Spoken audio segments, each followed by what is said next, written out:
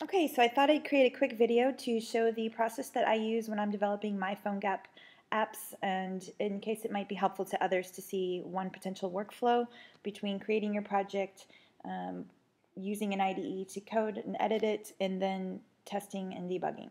So I started at the command line. I use the PhoneGap command line tools for iOS to create my project. So if we look at my directory, I'm currently in my downloaded PhoneGap live iOS bin folder.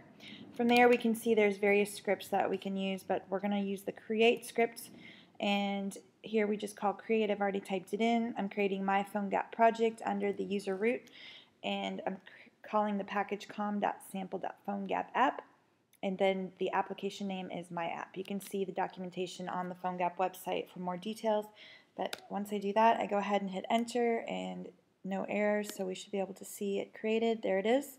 In my user root, I have my PhoneGap project. Now from here, what I would typically do is open the IDE of choice, which in my case right now is WebStorm by JetBrains, and do all of the coding I need to do on my app. So I'm going to open that here. So I select that root folder and open that. And you can see in there I have a www folder and some other files. I'm going to ignore that. So if we look, we can see a basic wrapper app for PhoneGap that was already created when I ran that script. So it's nice to know that you have something to work with to make sure that PhoneGap is working and your app, you have a simple app to start with. So if we make a little change here, I'm going to say connecting to my device just to show you how you can make changes within all of these files in here, and then you're going to go back, and if you go into the folder that was created, you're going to see the myapp.xcode project, which is created when we ran that create script. So the next thing I would do, if assuming I made my changes and I now wanted to see it running on my device to make sure things were working, I would go into double click on that Xcode project to go into Xcode and actually run my app. So here we can see the www folder. I have the index.html. We can see that it has the code that I just edited in WebStorm. So you can actually switch between those two IDEs and just save and be able to work with the same code there easily. So in this case, I'm going to actually just run it on the simulator.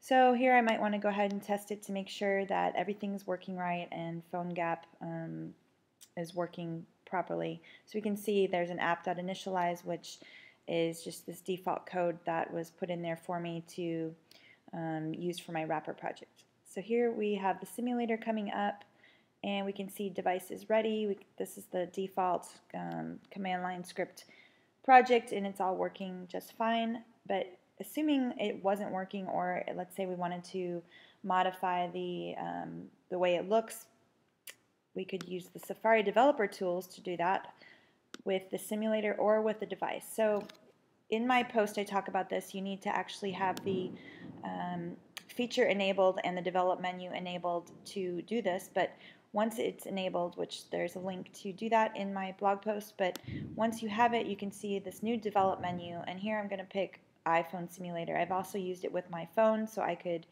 at this point use that as well.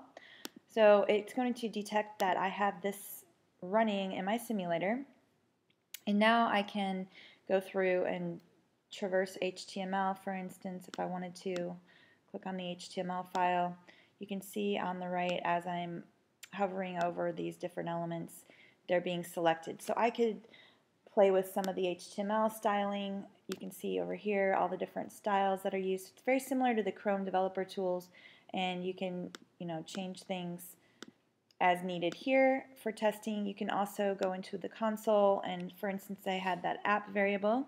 If we look back again, I have this app variable. If I wanted to see the value of it, we could jump over here and just say app,